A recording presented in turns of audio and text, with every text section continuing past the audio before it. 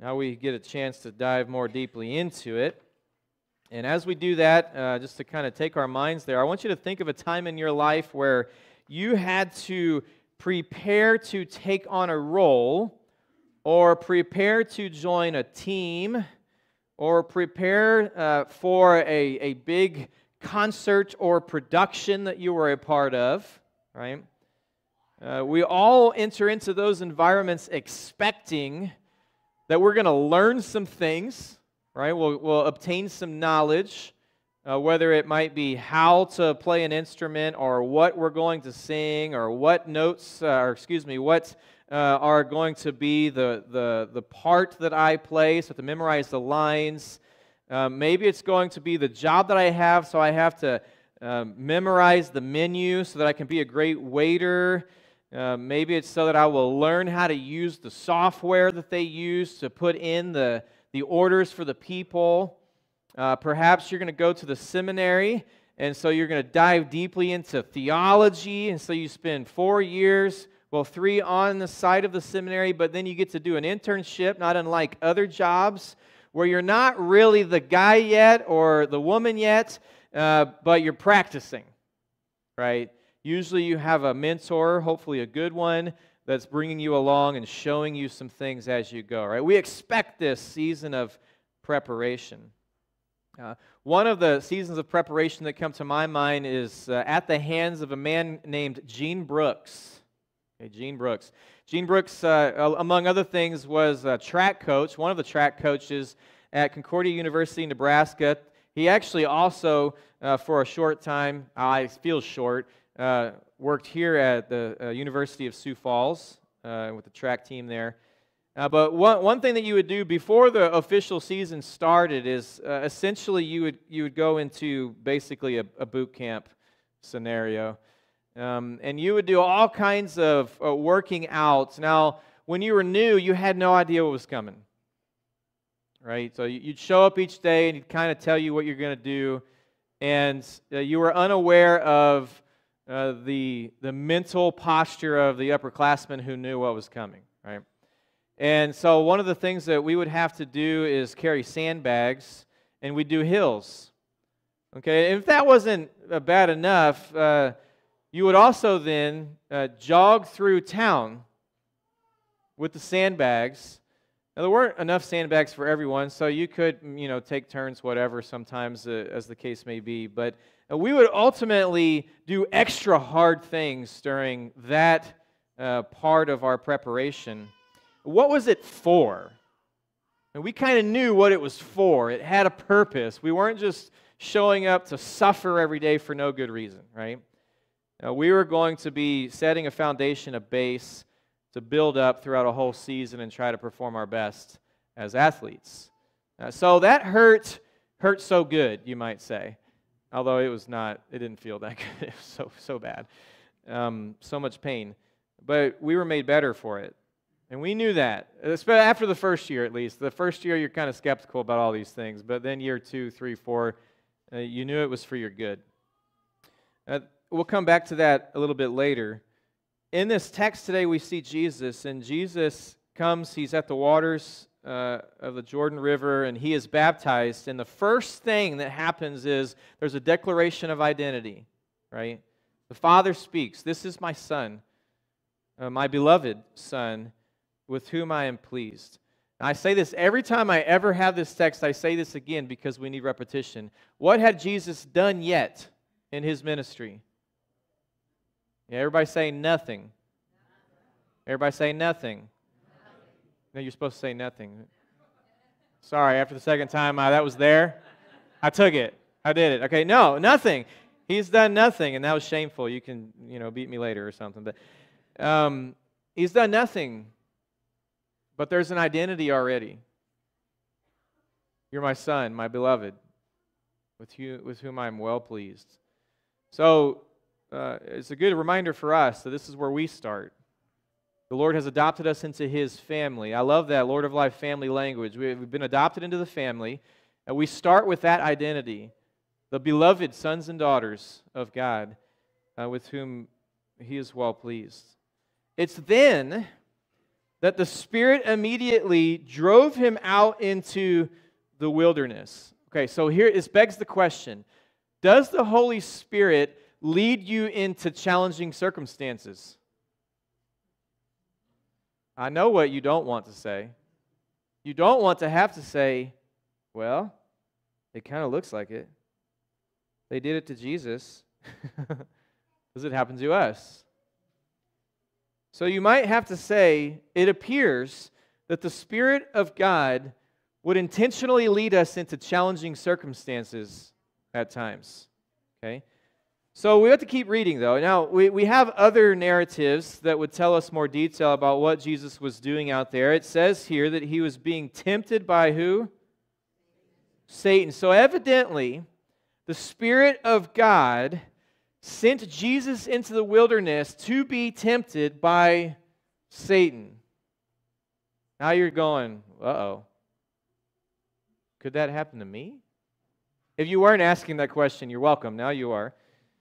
Okay, could that happen to me? Evidently, the Spirit of God could lead the people of God out into a challenging situation that in fact could include being tempted by Satan. What happens? He's out there with the wild animals. This is a depiction of chaos, and the wilderness is a dangerous place. The wilderness is a place that is, in this case, barren, dry, wasteland. He's with the wild animals out there, but is he alone? Everybody say no. I didn't say to say nothing that time. No, you guys say no? Okay, so no, he's not alone. It says in this case that the angels were attending to him. They were ministering to him. They were serving him somehow. We get no details about that.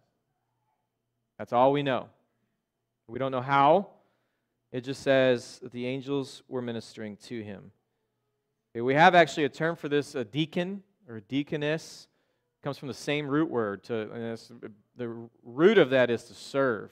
How? I don't know. Okay, but apparently while out in the wilderness being tempted by Satan, also there were the angels, the messengers of God, divine beings ministering to him. Okay.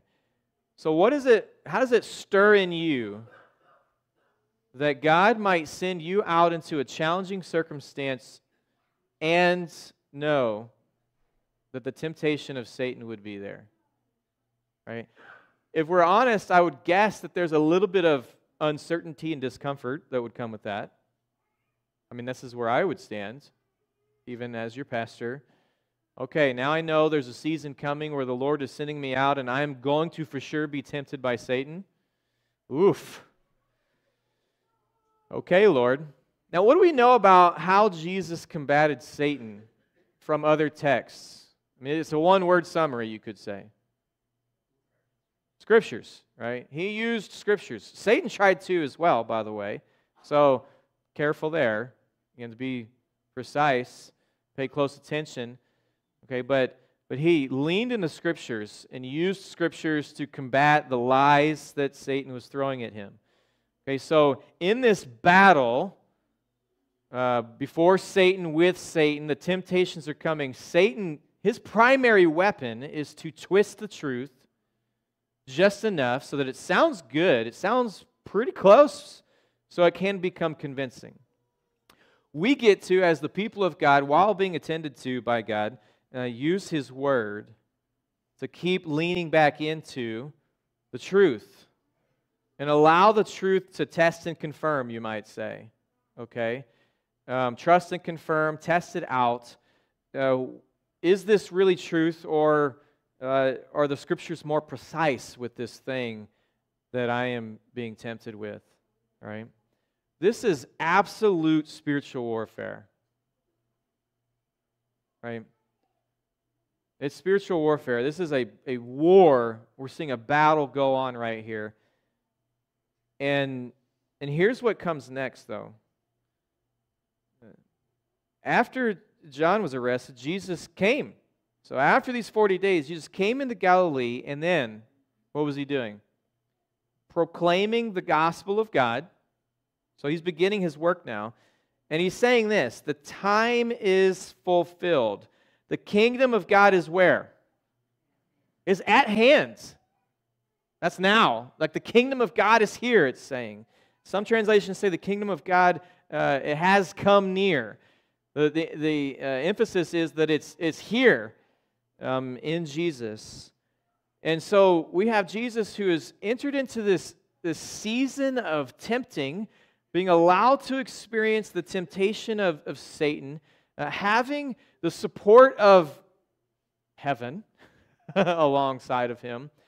But then what comes next? So what does it say to us? That in this case, this tempting appears to be not just standalone, not just for fun, not just to torture Jesus, but for a purpose. Perhaps it's a kind of preparation for the kingdom work that is about to begin. Now, if you're going to go up against Satan, and then you're going to go up against religious leaders and the Pharisees and Sadducees and the like, who do you think is going to be the harder adversary? Yes, good. Okay, let's just make that clear. Yeah, if you go first against Satan and win, anything that comes next is going to be like small potatoes. Okay? So, going back to the illustration for track, if you made it through that first stretch, it was the hardest stuff you were going to do. After that, your body started to believe, irrationally it seemed, that everything else wasn't so bad. Okay? This happens in so many things. A hard push of preparation that is pushing you to your max oftentimes is in advance of a more sustainable pace after that, where you're drawing on that original preparation to carry you forward and to be able to handle the expertise of whatever that skill is later. Okay? Studying an entire menu at a restaurant felt like a lot at first. But then when the orders were coming and you're able to easily, put in stuff and you can just draw from memory, you don't have to stare at the menu with them the whole time, you don't even have to write notes anymore, it all just felt easy, right? And I would venture to say that there are things like that in our life of faith, right? Why would everything else function this way, but then somehow our faith life be different, right? No. The Lord calls us into, by the Holy Spirit, seasons where He is challenging us. He's allowing us to experience certain hard things. And I am convinced it's never just for nothing. But we can always be asking the question, okay, Lord, as you carry me through this, how are you preparing me for what's to come in the future? Now, will we know what's to come in the future? Everybody say no? No! We have no idea. So we can't conjure up like this predetermined, this is happening right now because I know in 10 years I'm going to be doing this. That's not the way it works. But we can at least trust the guidance of God and the building up that God is doing in us as people of faith. And that one day, who knows where, we don't always know, but one day, maybe, He will use that very experience, that very knowledge, that very preparation for us to do His kingdom work in the future. Okay? Some really hard things that I have experienced, God has later brought people into my sphere of influence that were going through it fresh. And I can't even count anymore how many times God used that to speak a word of hope into current circumstances for people, right? Did that make the past experience any easier? No. When you're going through it, you generally don't really care who you're going to serve with it later. I shouldn't laugh so much at that, I guess, but it's true. It's hard when you're going through it. But at least you can count on that as we experience God shaping us and challenging us in wilderness kind of places, that it's a preparation. It can be a preparation for God's future kingdom work. There's a word here that I kind of want to finish with this, so that we're a people that are living forward expectantly, okay, in this way. And in verse 15, we have words that say, the time is fulfilled. Okay? In the Greek language, there's a word used there, kairos. Everybody say kairos. Yeah, now you're speaking Greek to me. It's good. Okay, there's a different word that you can use for time, chronos. Everybody say chronos.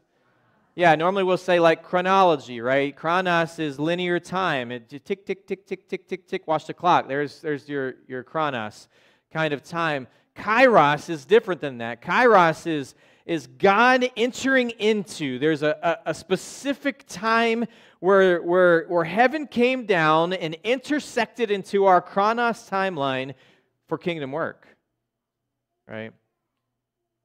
This is the word that's used here. The time is fulfilled, kairos. The kingdom of God is at hand, and so repent and believe. And that's simply language that says, repeatedly return to the Lord and say, Lord, find any wayward way in me, guide me so that from that life you can redirect me to the life you have for me.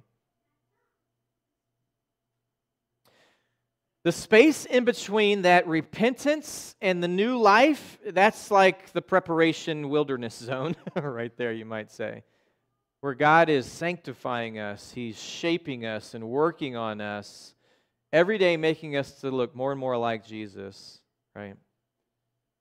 And so this is the journey of following Jesus that we're after, okay? In the end of it all, we will fail sometimes. We will feel like we didn't do a good job. Sometimes when we fail, we start to believe the lie that we are a failure, which is not true. So then we got to come back to the beginning of this thing. My name is Billy, and I'm a child of God. You're getting there. My name is Billy, and I'm a child of God. Don't make me call you out. My name is Billy, and I'm a child of God. Y'all can hold each other accountable to it. Yeah, no, but this is the thing we will have to always come back to, our identity. We are not sent in the wilderness being punished, being shunned. No.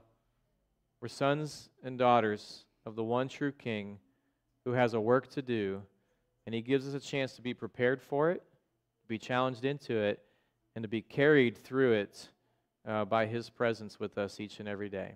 Well, I pray that as that happens, that you'll see God so active in your life and also through your life for the others that He chooses to serve through you. In Jesus' name, amen. Amen, amen.